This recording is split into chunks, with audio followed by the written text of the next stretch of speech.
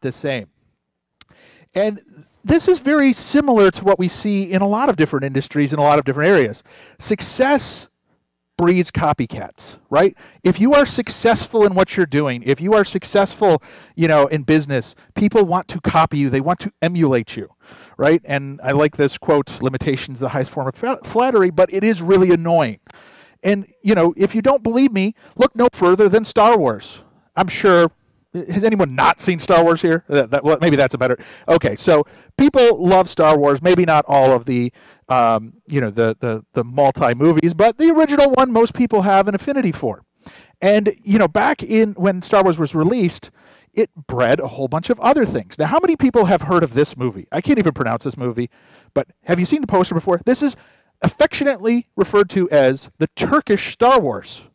So it was actually released in Turkey, and they took actual footage from Star Wars and spliced it in with footage from Battlestar Galactica and other movies and made a version that is so bad, it's epically awesome. I would totally recommend you add this to your Netflix list or wherever you can find it. It's so atrociously bad. But that's what you get, is you get imitations of the original, and they often, they lose some of that luster.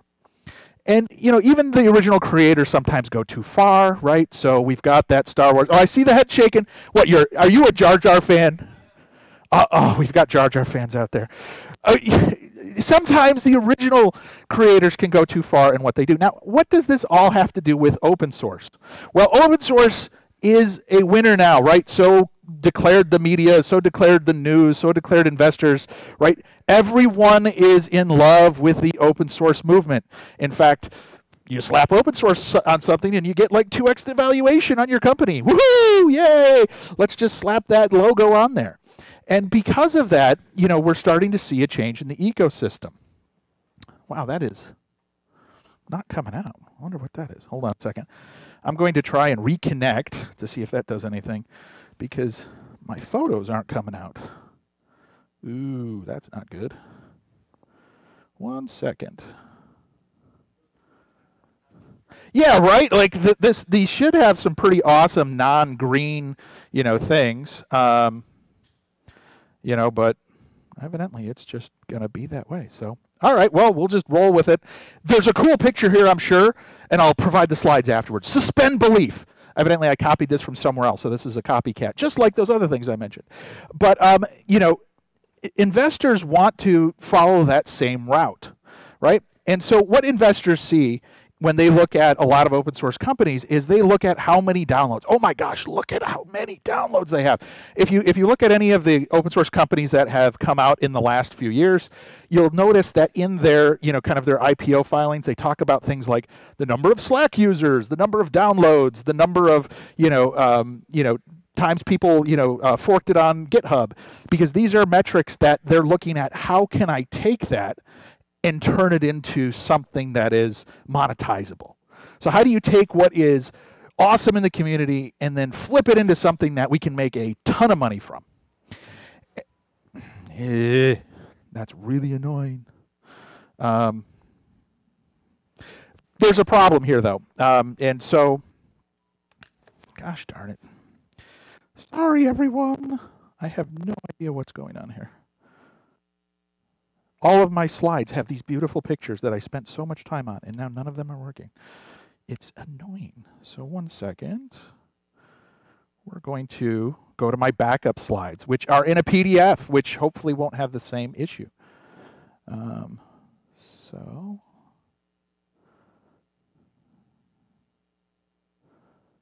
that is weird. But there is a significant problem when we look at that kind of mentality. Okay, let's see. I don't know if that will work. No, it won't. So we'll just have to go a little different. All right. All right. So let's go ahead and share my screen again. Sorry about the technical difficulties. Hopefully that's coming up. Did it pop up yet? No signal. Yeah. Of course. Here we go. Here we go. Yay.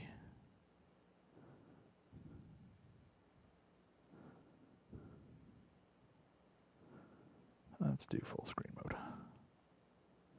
Excellent. All right.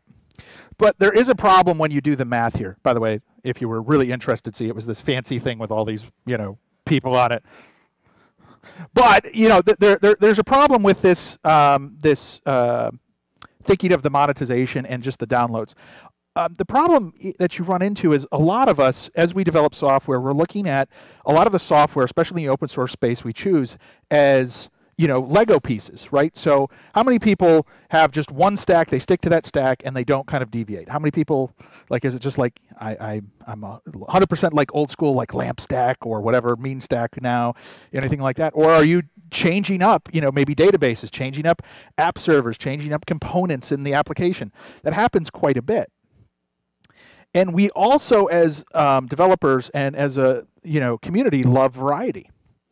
And, we're looking to try new things. So a lot of that, those numbers that come out, a lot of the download numbers, a lot of the metrics that people are, trying to figure out how to monetize, it's because people are trying these things and they're really exciting. And, they give you a sense of, hopefully we're okay. They give you an awesome sense of accomplishment when you can achieve something new with what you've got. And so when the investors started to look at, okay, we've got all of this software that is being downloaded so much, but people like the variety, that means they're not going to necessarily stay with us. They're not going to stick with us. So they needed to come up with a way to take what has been driving the open source side of the businesses, that adoption, and turn it into money. So they came up with basically the Dune quote of, "He who controls the spice controls the universe." And if we make a Lego base plate, everyone will just build on it. Anybody like Legos? I like Legos. They never have enough base plates, right? You can never have enough base plates. But once you build on the base plate, then it's really hard to take off the base plate. And that's what we get in the cloud space. Yes, because the as a service, everybody wants you to build your infrastructure specifically on their, cloud provider, their as a service. And so we've kind of switched this mode from old school, downloads and using software as one-offs to this new as-a-service setup. Because the infrastructure space is where we're seeing the massive battleground. When you look at any changes in the open source space, they often start in the infrastructure first, because this is where a lot of the investment has gone into, right? There's like 500 database companies out there now that are all doing some open source database. How many cloud providers are out there? We all know the big ones, but there's a ton of little ones as well.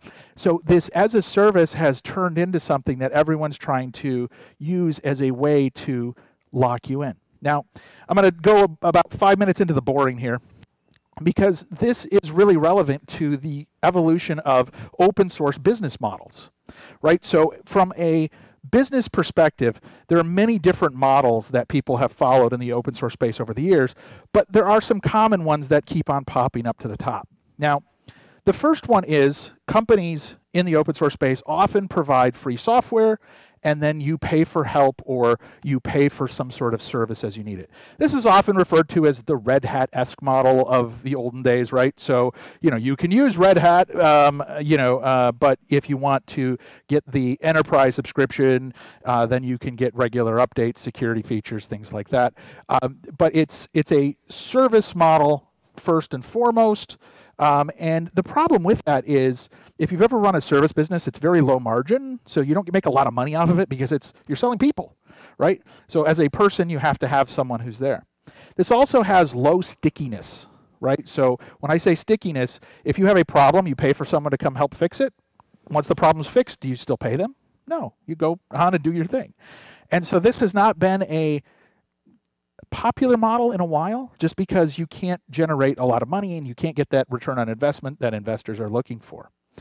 Open core tends to be a model that a lot of the, kind of generation 1 and 2 open source projects followed.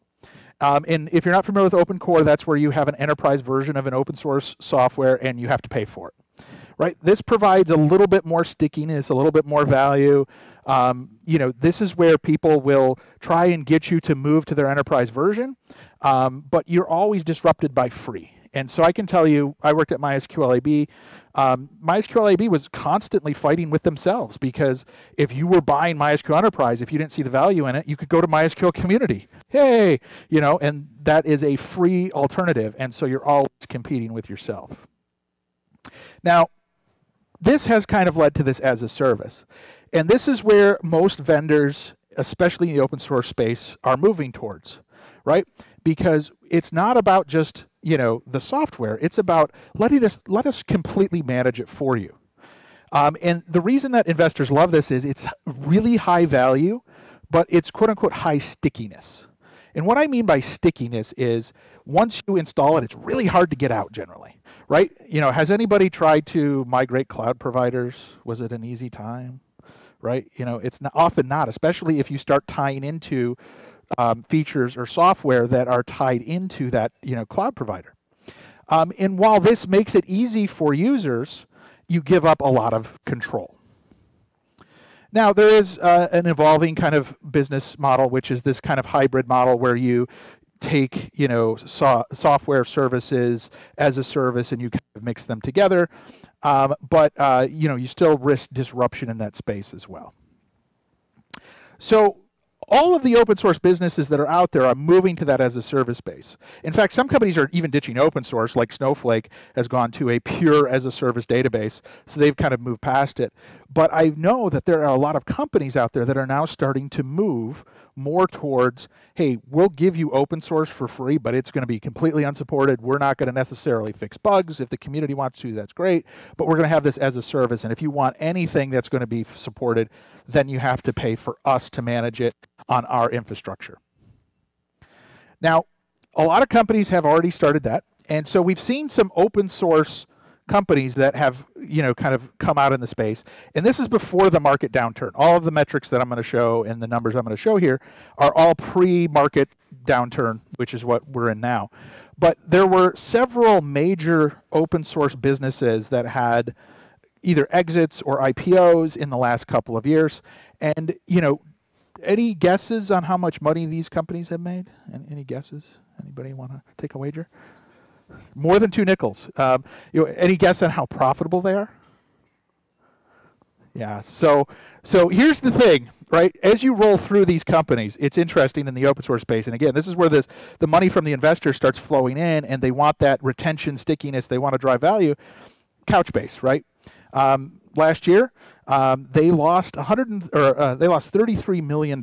So they had $103 million in revenue, but they lost $33 million. Okay.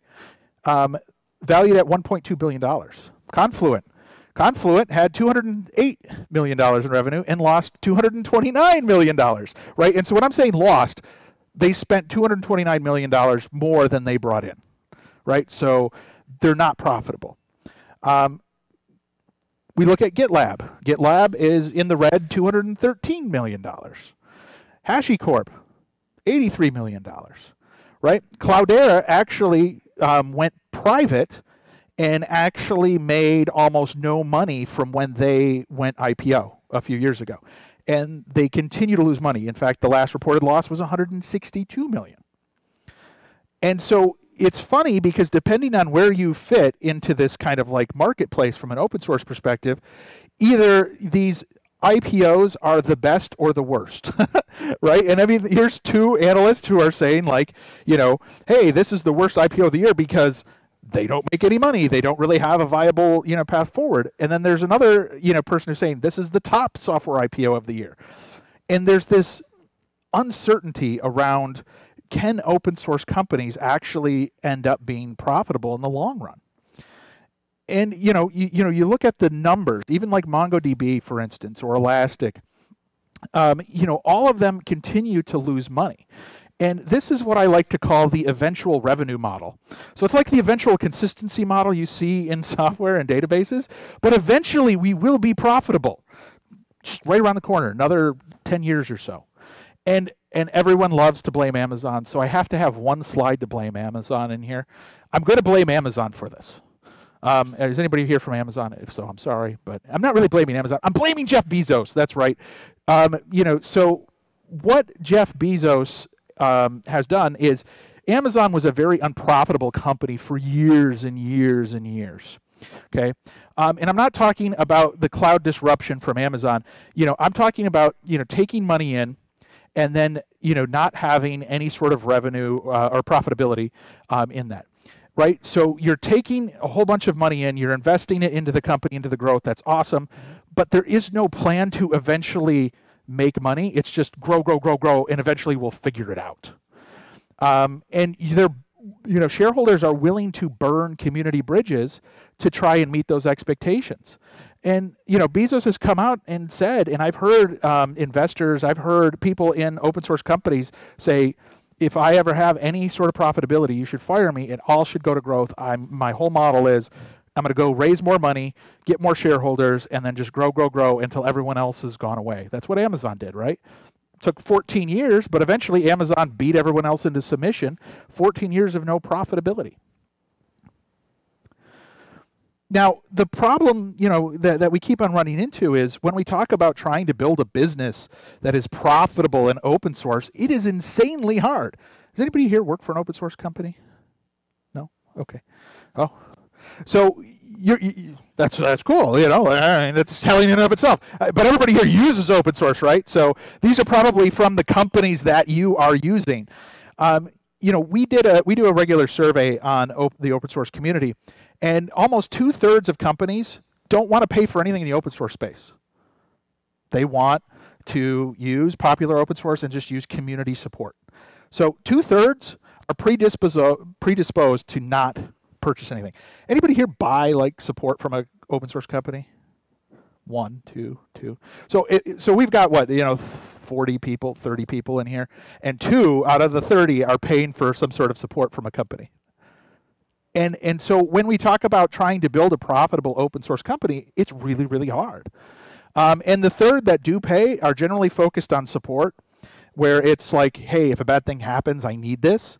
Well, the problem is once, number one, once you don't have an issue, you don't want to spend the money, but whoever wants to use, insurance, right? I don't want to use my life insurance. Does anybody here want to use their life insurance? I don't.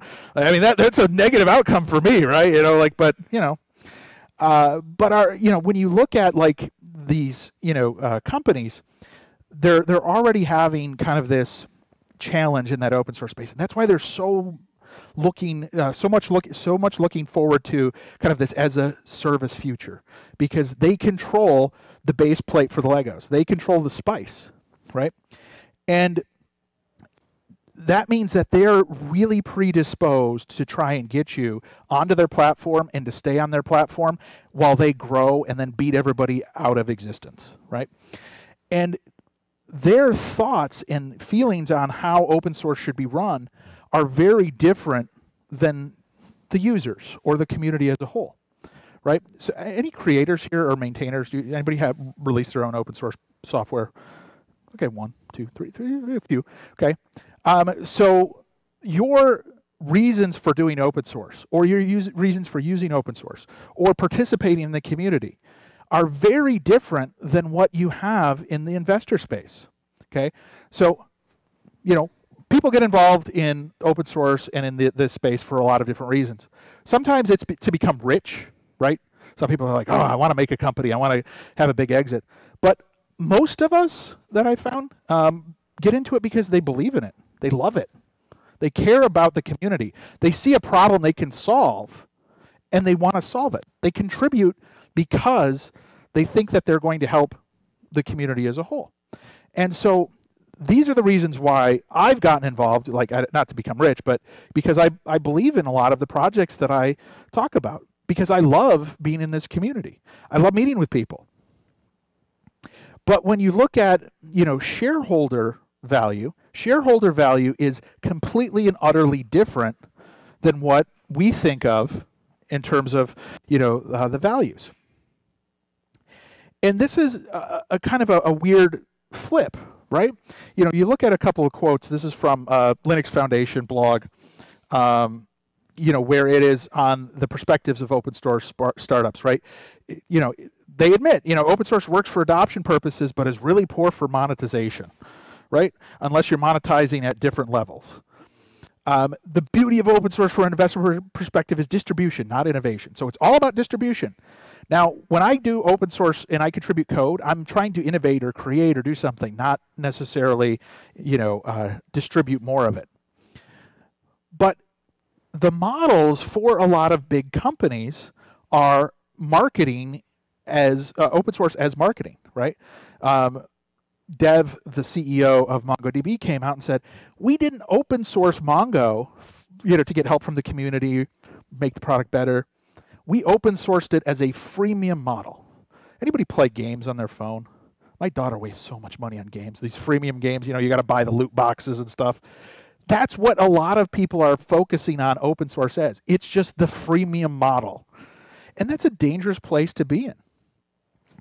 And a lot of that freemium model means that the stickiness, okay, or the lock-in that they're trying to build into these products is real. Once you get in, you can't get out. It's the Hotel California version of open source. And there is a fine line between stickiness and lock-in. Stickiness means, hey, you love the product, so you're going to use it. But, lock-in is where you're stuck. This is this quote from this analyst who was talking about MongoDB's IPO. And he likened MongoDB to Oracle back in the 90s. Did anybody run Oracle back in the 90s? I got one. So Oracle used to do this thing where as soon as you got into an Oracle database, you were stuck in an Oracle database, and then they would send the licensing police out every few years to try and suck more money out of you. So Oracle got a really bad rap for their lock-in strategy. And so now investors, analysts are saying, yay, good, look at these open source companies. They've got great lock-in strategies. That should worry all of us if we're using, commercial open source software. And that's led to a lot of the licensing whack-a-mole. Now, how many people have heard of SSPL or have used SSPL or anything like that? No? Okay, great. Well, we're going to tell you about that. Oh, licensing talk, boring. So most software back in the day was either released as Apache license or GPL, which forces you to contribute your code back, but enables you to do certain things with it or not. But in the cloud space, you might have seen some companies come out and bash Amazon or Microsoft or Google about stealing open source software and making all kinds of money off of it and not giving back to the community. Well, so then people started to change the licenses to play this whack-a-mole, right? So, well, if Amazon or Google take my code, I'm going to change the license. So then we had the AGPL, which has a network clause to help deal with that. But it's not strong enough. It didn't prevent a lot of what was going on in the Amazon space. So then we switched to, okay, now everything's going to be database as a service or SaaS. And then we saw a focus shift to what's called the SSPL, or there's also the BSL license, which is decidedly an anti-cloud license. It basically says you can use this open source software unless you provide or you run it in a cloud and you're running your own services on it, and it adds a ton of restrictions. And we've seen several companies change this license over the last few years to keep ahead of this whack-a-mole. For instance, Elastic. Anybody use Elastic? No? Okay. So Elastic changed their license after saying 2 years ago, they changed their license 2 years ago, and they said, we are Apache forever. And in a commitment statement to open source. Then 2 years later, they came back and they go, we're doubling down on open, but not open source. We're changing our license from Apache to SSPL because the cloud is competing with us and stealing our business. And so they made a switch, and it really impacted the users and the contributors of that space, because a lot of the people who were contributing code to the Elastic space all of a sudden had any code contributions go outside the open source space, right? So they had like 2,600 contributors, and that's 2,600 contributors worth of code who all of a sudden had no rights to the software that they submitted or provided to them. They signed their rights away when the license changed.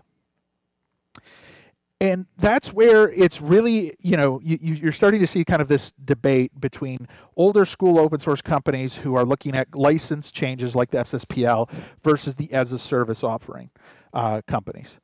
And I think that, these are typically, the two popular models that are growing, but neither of them are open source, right? A lot of the as a service providers that are coming out are building quote unquote open source compatible software, which means that it is not 100% open. You can't necessarily get the code.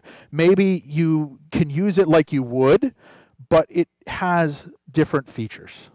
And that's a big challenge. That's something that we need to be careful for. But that SSPL is already being replaced. You look at MongoDB, who created the SSPL, they've already started to switch to the Atlas only, right? So if you've got MongoDB users out here, Atlas is their database as a service cloud. And now they're taking things that would normally end up in the open source space and saying you can only get it if you're in the cloud. Oracle, what they're doing is they're saying, oh, we're going to enhance MySQL with things like HeatWave. I don't know if you've ever heard of HeatWave. It's their analytics engine for MySQL. And they're saying you can only get it if you're a cloud user, which means you're paying the money. And so more and more of the features that would generally end up in the open source space are now ending up only in cloud providers' domains, which means you have to pay for them. And what's worse is if you try to move away from that cloud provider, you lose all of those features because they're proprietary to that cloud provider. So if you're using, for instance, MySQL or Postgres, and you're using the Amazon Aurora version, and you try to move to the Azure database as a service, you're going to lose features that existed, and your code might not work out of the box. So it's not really MySQL anymore, it's just MySQL compatible. It's Postgres compatible. It's a very different story. But that current wisdom is, especially from a vendor perspective, is cloud as a service is better than the SSPL. Now, where does this leave us as users of this open source software? Okay, what do we want as users? And I'm going to use me as an example. Maybe this will resonate with you, but I'm happy to listen to what your wants are. There are some similarities, right? It's different than what we're trying to get out of the investor space, but we do still want software that works, right? We want software that has a vibrant community. But there are similarities and differences, right? So for me, when I think open source, I'm thinking about like the value of the community, being able to sit here and share with all of you, to listen and learn from all of you, the collaboration, the ability to collaborate with one another, the freedom, the innovation that's there, the equality that we have when we talk about the different products. And we all, whether you're an investor or not, are looking at more adoption and more contributions into the community is a good thing. We all want that. And we want more production-ready code. We want bugs fixed quickly. We want data that's secure, right? So we want all these things. But unfortunately, the things that we want, we generally can't get from our maintainers. Now, for those who do maintain or contribute open source, it's interesting. You didn't raise your hand when I said, did you work for an open source company? Because most of the people who are building most of the open source software out there don't get paid to make open source. They just don't. So the companies that can pay are those that are trying to take open source into this new cloud era as a service. They're trying to take things, in a different direction. And, the people who are actually making the software on a regular basis and contribute most of the code out there don't have a big, company behind them and don't have a lot of money. Now, there are some companies that are trying to fix this, right? So you may have, run into, some of the different projects out there that are, trying to bring, some value to maintainers and developers. Tidelift, for instance, is spun out of some folks who used to work at Red Hat. There are people trying to help maintainers build at least a sustainable revenue model so they can work on open source and make it better for all of us. But right now, most maintainers either have to go the investment route, which is going to mean it's focused solely on money and not the community, or they're just going to do it in their part-time and they're going to do it for the love of doing the software. And I mentioned earlier that, people like to take the pieces. And so considering that most of, our designs, our development efforts kind of use an open source buffet approach of taking the best pieces. A lot of you probably, hey, you're going to use the software. Some people leech the software. Some people will fork it and do their own thing with it. Other people discard it. So they don't necessarily contribute back to the ecosystem or the community. And because those Lego pieces are interchangeable, it means that a lot of people who are working on the software aren't necessarily going to have, a sustained group of people who will contribute and work with them. And that leads to code that isn't necessarily always up to, snuff, right? It leads to vulnerabilities. It leads to bugs because people might not be looking at all the different areas that they should be because they're doing it for the love of developing or because they want to plug into the ecosystem, help out with the community, but they're not doing it to solve big problems. I mean, how many people were affected by Log4j here? Anybody get affected by that? Oh, yeah, a lot more people than I thought. But this is one of those things that the code was out there forever. It's just nobody bothered to go update it. And it's one of the flaws of having just this kind of space out there where there really isn't a big group that is focused on the development of it. But it also leads to people doing kind of crazy things. And I'm going to talk about sabotage, not the Beastie Boys song, but if you want me to, I think I have it on my phone. We can play it later. How many people have seen like the Colors and Faker library news that came out a few months ago? Nobody? Oh, wow. One. So what happened was we have a maintainer of a very popular JavaScript library called Colors and Faker. And he got upset because he wasn't making money, he wasn't getting traction. He has millions of users of his software, millions of downloads, but he can't make a go of it. So he nuked his own software. And because we all have, awesome CI/CD pipelines, and we do a lot of, let's just grab the latest version off of GitHub, a whole bunch of people grabbed the latest version, which actually broke their entire app, right? So he purposely broke millions of websites to prove a point.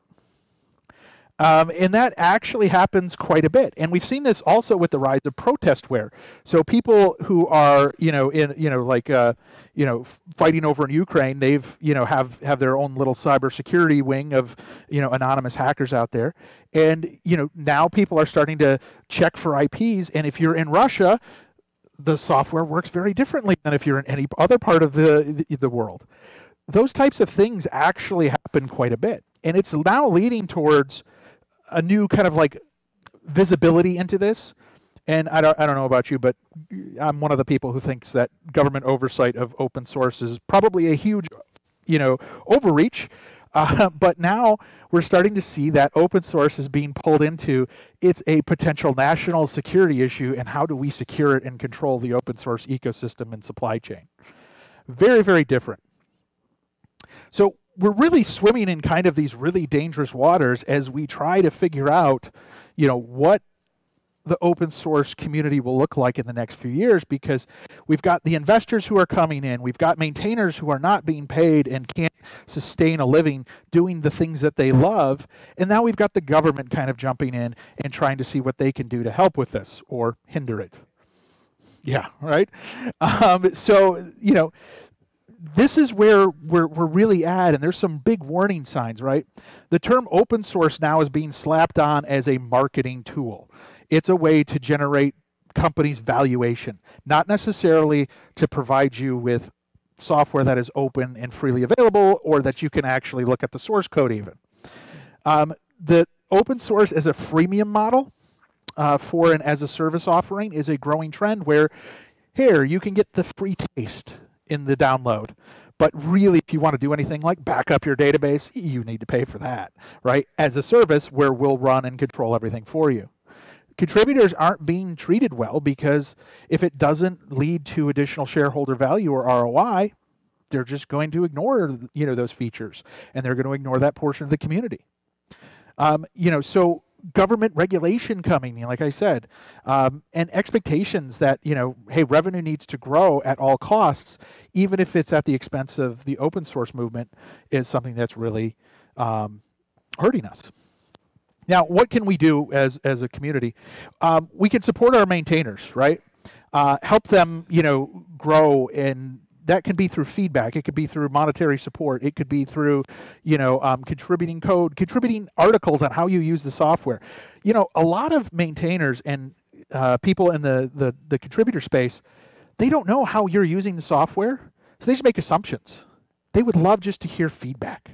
Feedback is probably the number one asked for thing in the communities that I work with, because they're building the software, but does anybody care about these features or the things that they're using? But we need new business models. We need to rethink what open source success looks like, right? So it's not just the money we're looking at. It's not just what the shareholders want, the shareholder value. We need to figure out one that can treat maintainers and contributors as equals to investors and shareholders, and not put shareholders above all else. And we need community-minded individuals who fall into these leadership roles. All too often, we're seeing that companies are buying their way on to open source, boards or open source, communities, where, oh yeah, we're going to sponsor with $1 million, so we get to set the direction of this company's project or this project. That's kind of crazy, but it happens. Sometimes, yeah. I mean, that happens, right? Where you'll no more open source for that, and we'll just shut down the project. But we're at this space where I like to use this analogy. We have to figure out where we're going to take the open source community as a group, right? Which wolf do we feed? And we've got the one side where where we've been in the open source community for some of us 20, 30 years, where we're looking at that and saying, this is how we grew up. This is how we built the communities.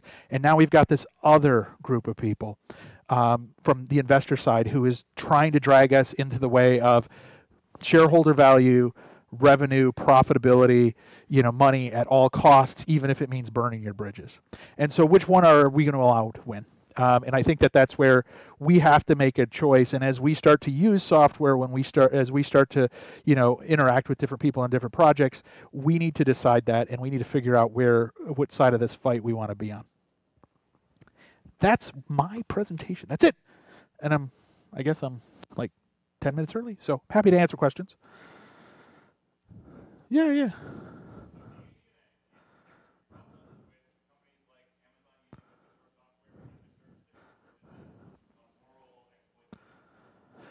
So the question was, for those who are watching online, do I see a problem with Amazon using open source software? The answer is no. Here's the thing. The great thing about open source is you can take it and use it, across the board. I am not one for putting, the restrictions, like, from an SSPL perspective, you can use this unless, you're an Amazon or a Google. You can build in, different things that provide value to your customer base. But realistically, Amazon has the right to use the software. A lot of the open source movement that we've seen, that we've grown in the last, 10 years, is because we've had access to compute resources and things that Amazon's provided us that we wouldn't have had before. And so it's kind of changed that paradigm. So I don't think that what the cloud providers are doing is necessarily bad. I think that they need to figure out ways to contribute back to a lot of the communities they've done, and they've tried to do that over the last few years. But I still think that there's more that can be done there. Yep. So for Counter is one of the major sponsors of this conference. Yes. You paid a lot of money to go ahead and talk to us. Tell us about what Counter's business model for. So our business model falls into that kind of like hybrid space, where it's like I mentioned, the RoboCop space. So for us, we provide all of our software free and open. We have versions of MySQL, Postgres, and MongoDB. They're out in the open source space. What we've done is we've gone out and found the enterprise features that generally Oracle or Mongo will put behind a paywall and make you pay a whole bunch of money for, and we bring them into the open source space. And so you should use it. Now, we believe that you should pay us because we're better, and we'll bring you immense value by using us and help you get more efficient and better at delivering whatever you're trying to do. And if we're not, then you shouldn't pay us, right? So at a certain point, if we're not living up to our end, then you shouldn't be locked in. So our philosophy has been keeping that open source ecosystem as open and free as possible. and then we'll provide you with additional value through, our knowledge, our expertise, whether that's automated or not. And nothing you can't do on your own. It's just we'll do it more efficiently. Uh-huh. Great. That's awesome. Oh, yeah.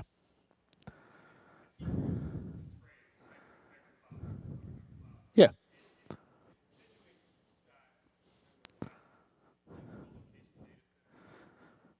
Yep.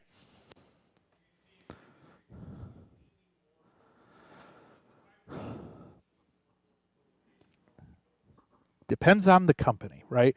So bigger companies, we still find that most are, if they're hybrid, it's still going to be a lot of proprietary in their data center, right? So they'll move, kind of trickle to the cloud. There's some applications and some companies that simply won't move, and that's why you've seen a lot of cloud providers start to push into off cloud type of things like Outposts for AWS, right?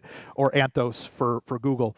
And now you're seeing the kind of shift towards Kubernetes as a potential multi cloud play. And you're starting to see some of the vendors out there, I mentioned like Anthos, it's like, okay, how do we manage the open source or the multi cloud or the hybrid environments? So let's build the tools that you can subscribe to and use to help manage that. So there is some movement there. I don't think it's really a one or the other. I think it just depends on the company size and demographics of it. But I think from an open source perspective, it's funny. Most of the open source startups in the infrastructure space that I work with, talk with, and have had, on my podcast or other places, they're all looking at, as a service, and then if you want to run it on-prem, you're going to do it with just community or best effort support, with the idea eventually it will get so difficult you'll have to move to the cloud and have their support.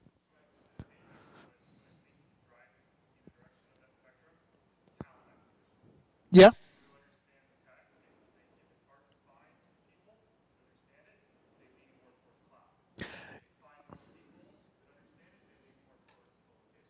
Yeah, and I think that one of the cool things about the cloud is it's lowered the barrier to entry so much that a lot of people can do it. The scariest thing about the cloud is it's lowered the barrier of entry so much that a lot of people can do it, right? I know, like, I love my in-laws, but I don't want them touching anything in the computer space. The fact that they could spin up a server scares the bejesus out of me. I'm just going to say that right now, that it just scares me to no end. And I think that, we have done a great service in that, but we've also caused it so that lower barrier of entry has really caused us to just kind of become complacent. So you say, like, hey, yeah, if you don't have the talent, then you're going to go to the cloud. Well, because we have an insatiable demand for more, tech talent, right? Developers, everything else. We're willing to lower the barrier and find people who are just used to clicking a button, right? I know a lot of people who they don't know how to write a query, right? They're gonna do whatever the ORM tells them. They've never been to a shell. They can't write anything that's gonna remotely be complex, and you end up having teams that have 50 of those people and then 5 people who are really hardcore back end folks, and you start to skew and change and evolve that ecosystem in the community. Yeah, it's a big problem though, definitely. No, you feel free, man. Like, hey, I'm here all week, well, all weekend, so yeah.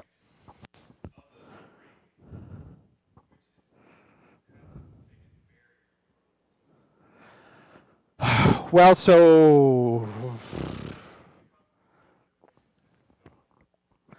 well, all of them do. I mean, like, I think actually I think big data, a lot of the analytics companies that are out there, they pitch to the developers because it's like it's a feature discussion, right? So when you talk about, like, features, developers get features, right? So as you're building out new applications, you understand this feature makes you more productive. But when you're talking about, like, compute, or you're talking about storage from a developer perspective, that's commodity, right? And so that's a whole different thing. Like, uh, how many developers do we have here? Oh, quite a few. How often are you thinking about, like, the compute resources, like the servers that you're installing on? A little bit, a little bit, right? It's not, but it's not as much as you're thinking about, like the code you're developing, the architecture you're developing. And if I tell you, like, hey, there's this cool new thing that can, do this awesome AI, function that can take your data and tell you, how much money you're going to make and when you're going to die in the future and all this other fun stuff, you're going to be like, ooh, that's cool. I want to try it. But if I'm going to say like, ooh, I have storage that is, 30 cents cheaper, you'd probably be like, cool. Let's go talk about those features again. Yeah. Yeah, no problems. Anyways, feel free to stop by the booth. I'm talking tomorrow on database observability, so we're going to be looking at how to tune and fix database problems, and then going to talk about some of the fun, crazy things that I've seen in the open source space over the last 20 years on Sunday. So hopefully you'll come back for that, and I didn't bore you too much with the details in this one. So thank you very much. Ooh. Wait, I got to take a picture of all you people in the room now. See, that'll go on my Twitter feed now. Oh yeah.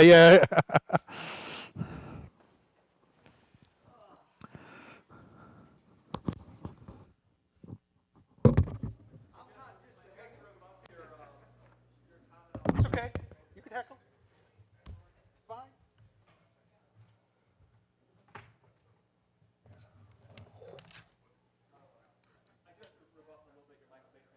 Even though I grew up with the old Transformers, actually I like the truck better in 2007. I think it's way cooler.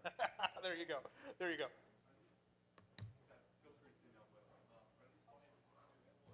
There already are. So I've given this talk before, but I don't know if they'll do it officially through the conference. But yeah, I gave this talk at FOSDEM and then at one other place, so it's on YouTube already. And slides are already out there. So if you kind of search for Matt, you'll Yeah, I got you. Yeah. I'll take a look. I appreciate Yeah, it. cool. Yeah. By the way, where do you work? I'm a principal network engineer. Okay. I run a few data center networks in Raleigh, North Carolina. Oh, I live in Raleigh. Oh, nice. Yeah. Like it. Okay. Over there on South Landing Boulevard. Okay. Yeah. And then I run another one. The main one I run is in Florida, where I live. Okay. It's a Cool. small little startup company called ASOS. Okay. Cool. Prior to that, I was working at Red Hat. Ah, fun. Yeah. Fun. Your talk probably will be a very good method for me to get across the stubborn ego and really understand the industry. Yeah. Well, that's good. That's good. Hey. Hey, I'm Jason Easy. Hey, Jason. Nice to meet you. Just want to let you know, my friend, who is at AWS, is here. Yeah. So you met Mark? I know Mark. Oh, you know Mark from MySQL, probably. Oh, yeah. He actually, we just sat down and caught up with him. Oh, okay, cool. So I don't need to tell you. He's here, and you can get in his ear about it. Yeah. Well, it's always, it's funny because